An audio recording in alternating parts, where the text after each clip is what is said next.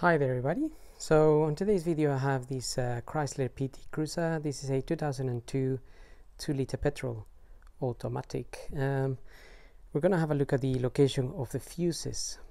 Now according to the manual there is two fuse boxes. One that is under hood fuses, power distribution center, and this is located in the engine compartment next to the air cleaner filter. A label identifying the components and circuits is located on the underside of the cover.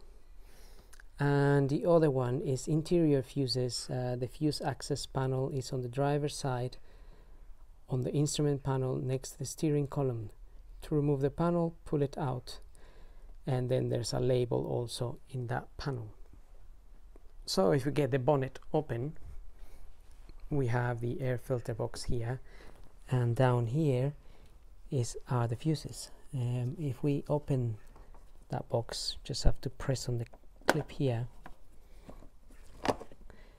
and take that cover out. That's where your fuses are. And also we have some relays here. Now behind that cover it's a list of the fuses. So this cover is basically the way we see it here. It's the way it's down there. So we have all the relays here, 1 2 3 4 5 6, which accounts for those 6, and then we have the fuses which start here. We have a high beam, EA, TX, horn, and so on, stop lamp, AC 10 amps. So that accounts for this here. So the AC would be that 10 amp fuse and so on. Some fuses are not there, and that's just because those fuses are probably not in use, depending on the model that you have. So let's put this back in here.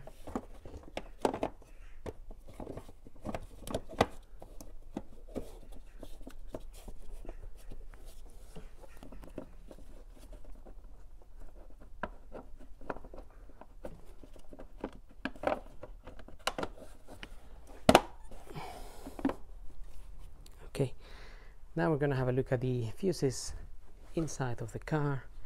So we go to the driver's side. In here, pull this out, and that's where the fuses are. So again, we have a list here what the fuses might be for, and I don't remember all of this by memory, so have a look at the video, because if you ask me where is the fuse for such a thing, I won't know, and I don't have access to the car all the time. So just check out the list there and then have a look, and that's where the fuses are, and that's it. So hope this video helps, and thank you for watching.